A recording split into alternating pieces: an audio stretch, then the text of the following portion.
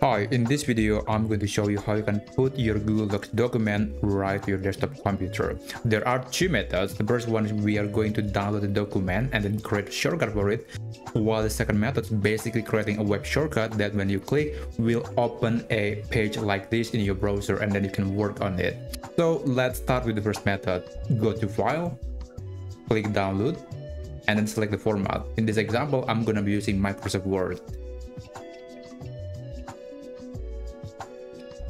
Right, now the document has been downloaded to my computer. The next thing to do, you have to open the download folder. Now I have this document. The next thing to do is right click on the icon and then select Send. Select Desktop to create a shortcut. Now you can minimize the window and minimize your browser as well. You should be seeing this shortcut, and when you open it, it will open a supported program. In this case, it's going to open Microsoft Word and you can work on a document with the program. But if you're not a fan of this method, then let's move on to the second method.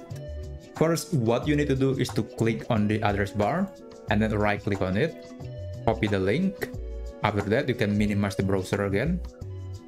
Now on the desktop, right click on it, select New, select Shortcut. After that, you can paste the URL, click Next. Then you can name the document. So I'm going to name the shortcut the same as the document, which is recipe. And then click Finish.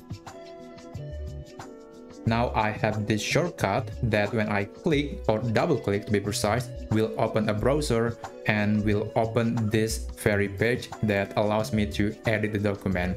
So that's basically how you can put your Google Docs document to your desktop. I hope you find this video helpful and I'll see you on the next video.